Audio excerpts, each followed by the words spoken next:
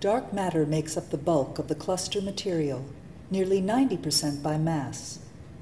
The gravitational force of the dark matter dominates the physics of the merger, but the dark matter itself is thought to be collisionless. The individual particles themselves do not collide with each other, but they are completely redistributed through the quickly changing gravitational potential in a process known as violent relaxation.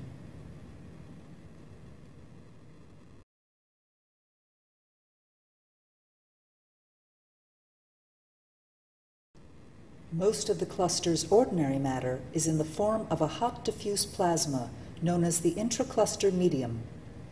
Unlike the dark matter, the gases interact directly, and large features such as plumes and bridges form during the course of the merger as the gas is dragged along under the gravitational influence of the dark matter.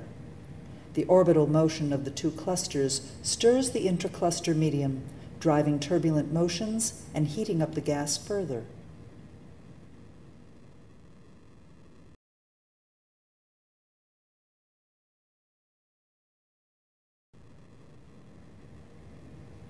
The mixing variable m shows the degree to which the two cluster gases have mixed. Initially, there is only minor mixing along the boundary between the two cluster components. But after the first passage of the clusters, the gas cores recollide, and the resulting stirring of the gas mixes the two cluster gases thoroughly.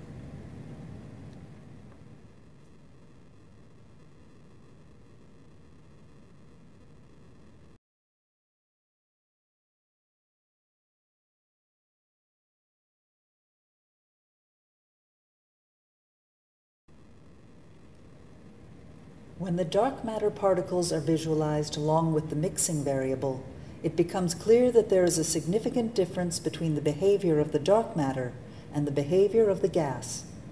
The two dark matter cores slip past and through each other, whereas the two gas components interact and mix.